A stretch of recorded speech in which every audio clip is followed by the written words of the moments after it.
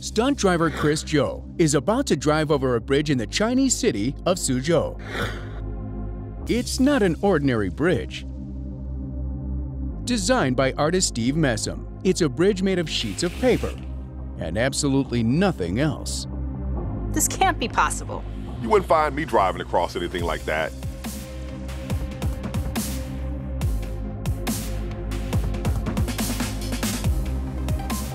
This is awesome.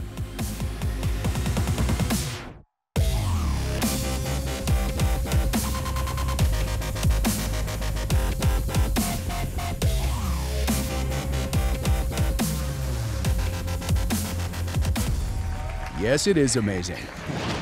We caught up with Steve in his studio in England to see how he built his paper bridge. And then we have the formwork in the middle. This is exactly the same paper that we used in China. It's just red. And then we just stack the paper from both sides at the same time when we come up to the middle. Then we take the chocks away from down the bottom and we can just slide it out and then the arch will just stay up. But how can flimsy sheets of paper support the weight of a car? If you're going to build a bridge out of paper and you're not going to use any other materials like cables or glue, an arch is definitely the way to go.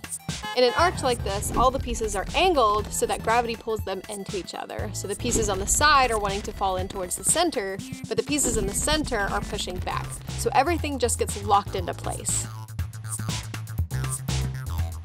At the ends of the bridge, there are two abutments, and they stop the bridge from actually splaying outward. And the result is a very strong structure.